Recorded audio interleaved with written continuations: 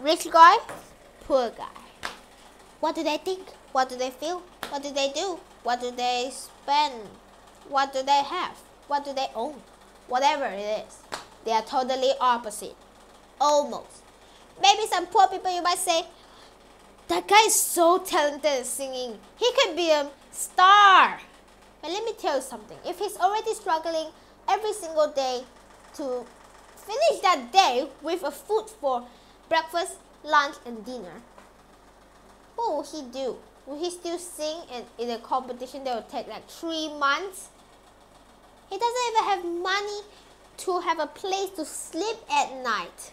He might have in his hometown, but not at the competition.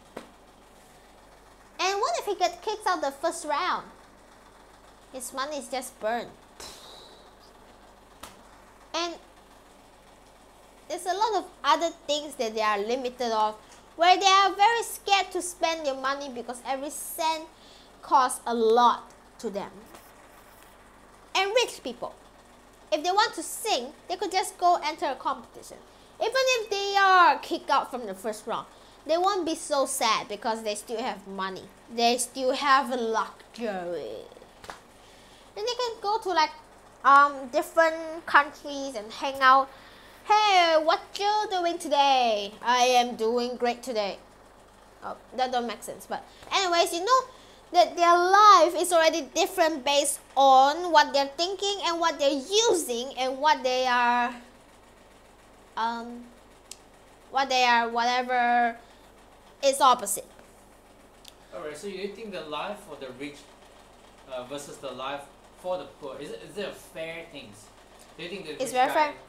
It's very fair. fair? It's very fair. Why is it fair? It's not fair. You may say that. But let me reject you.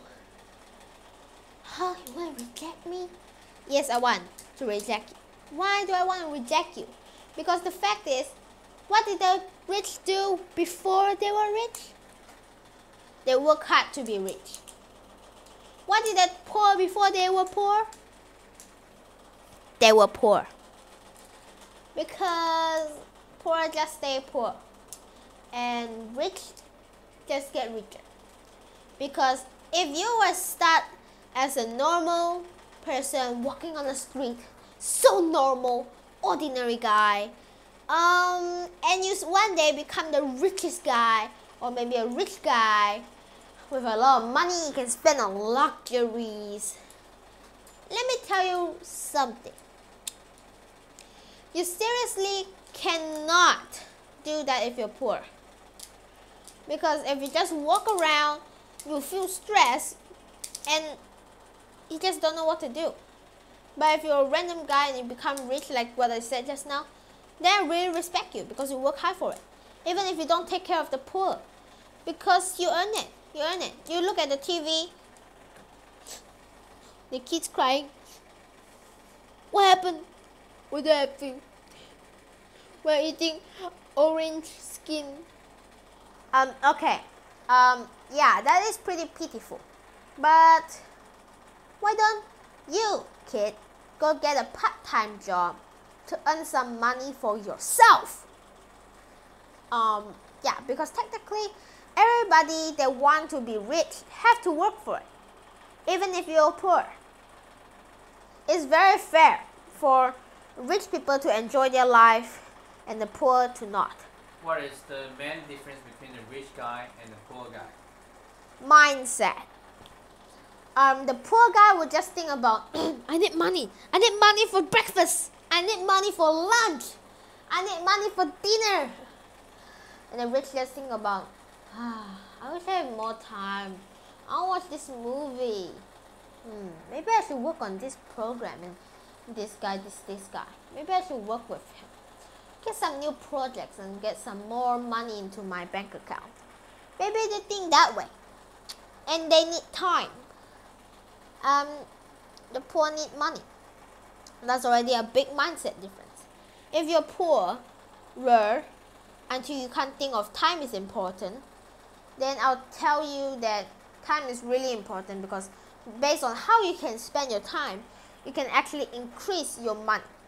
If you sleep earlier, and you wake up earlier, you can have a whole more morning time to spend on doing it. But you might ask that it doesn't change the fact that I'm poor. You can go try other stuff, except you don't need to sweep the floor every day. Maybe you could try going to the car shop and then asking them for a job, like part-time job. Please, can you give me a chance of sell this car for you? And you get like 30% interest. That's a little bit too much, but 50% maybe. And you can get a little bit more money than before, and you can do other stuff, start other stuff, pick up a group, maybe buy a house. Try to buy a house, save your money, buy a house and rent it out for people. And then you can get some extra money. There's a lot of ways to do it too. But for rich guys, they just already done all of them.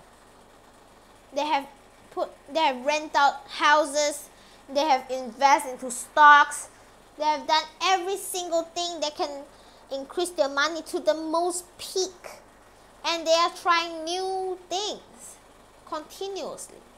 Some people say that the poor is actually a slave for the rich guy. Would you agree with that?